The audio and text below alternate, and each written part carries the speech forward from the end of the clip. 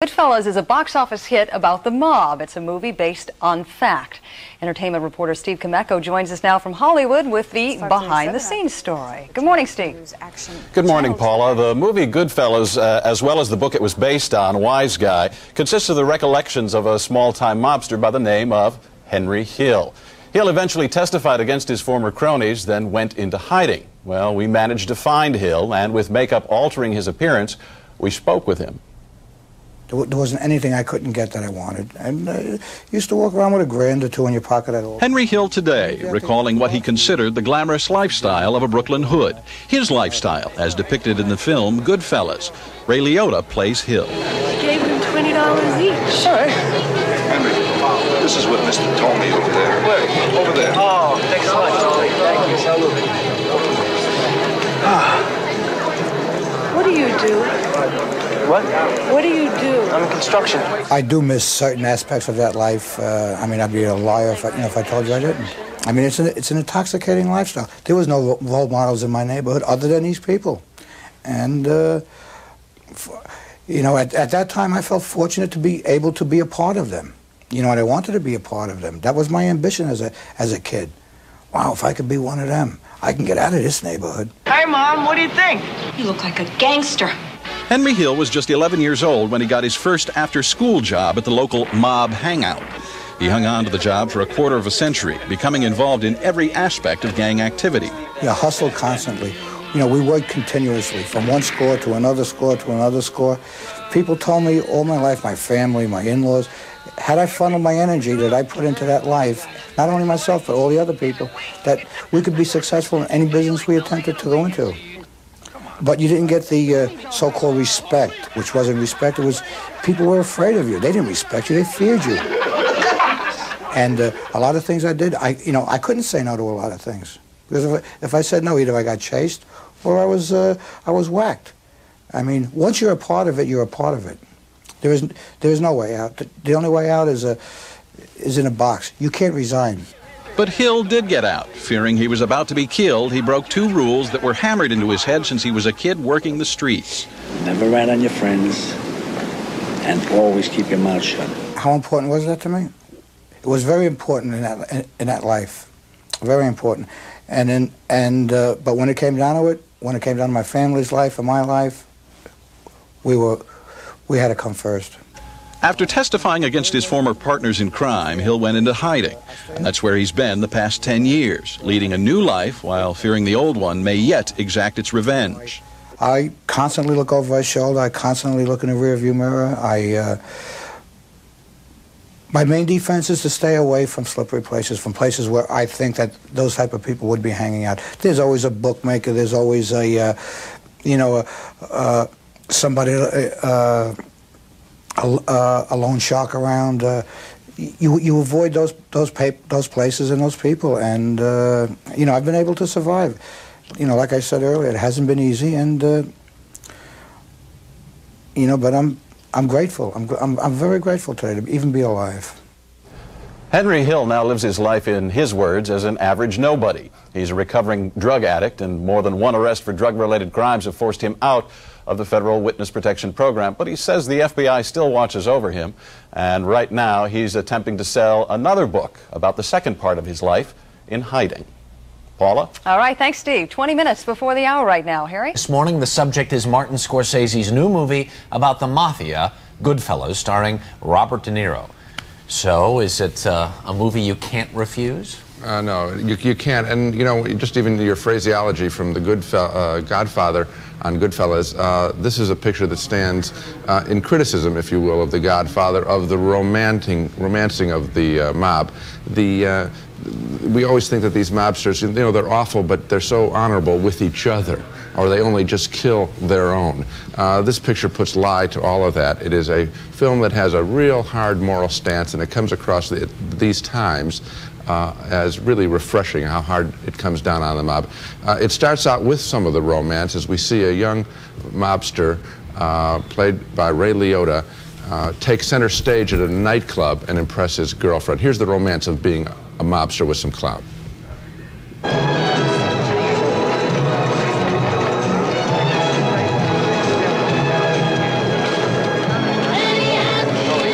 Thanks. Appreciate it. Thank you. Hey, how are you guys doing? How are you? Hey, Henry, how are you? What's up? Good, good. How you doing? I gave them $20 each. All right. Henry, this is what Mr. Tony over there. Where? Over there. Oh, thanks so much, Tony. Thank you. Salute. What do you do? What? What do you do? I'm in construction. You don't feel like you're in construction. No, I'm a union delegate.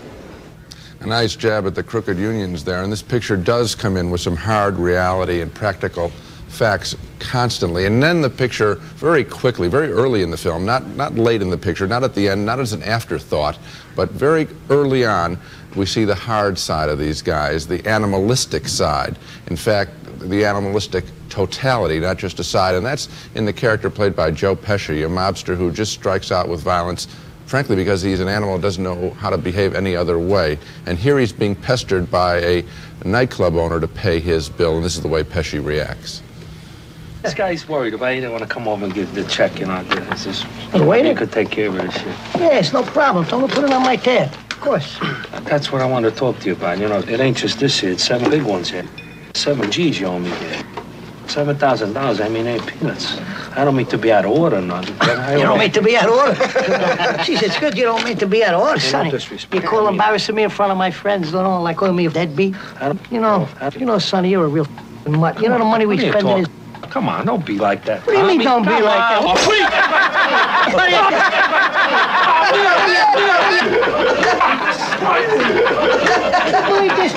You think this is funny, huh? What are you looking at? You know, when it goes silent in this picture and one of these mobsters glares at somebody, it is frightening. The silence itself is frightening before the violent act, and Pesci gets much tougher than that, shooting a guy who simply makes an insult, a verbal insult toward him. Martin Scorsese is getting all kinds of praise for directing this picture, and he deserves every credit. But one person who's really an unsung hero of all of this is Nick Pileggi, who interviewed this Henry Hill, this real-life mobster played by Ray Liotta, who turned informant. There are things in Pileggi's book, Wise Guy, that are dead lifted right by Scorsese right from the start about little things where you notice pinky rings and how when a mobster gets out of the car, this little boy that was the Henry Hill character, notice how the car lifts up, and all these things that are cinematic are right in the very first pages of the book Wise Guy. So it is Martin Scorsese's film to be sure, but the ideas in this picture are truly Nick Pileggi's as well, and he deserves credit. Thank you, Gene. Pleasure. Thanks, Gene. We'll be right back.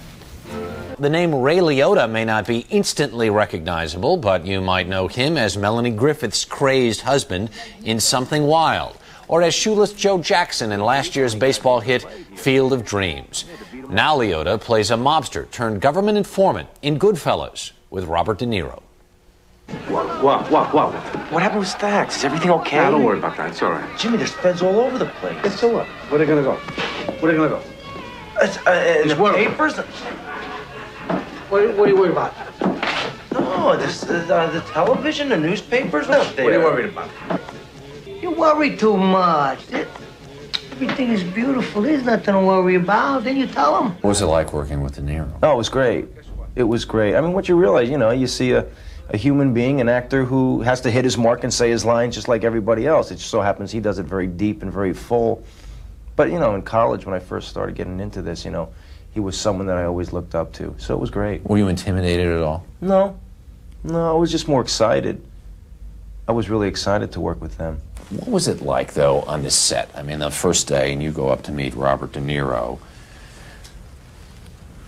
At least a little bit of a butterfly? Yeah, at rehearsal, you know, my palms are sweating a little, but luckily I was just so focused on the story that I didn't think about nerves or anything else. I mean, even, you know, as far back as rehearsals, you know, I lived with this for 3 months, and I knew it was a, you know, great opportunity, so I was just working my tail off all the time just to stay focused on that.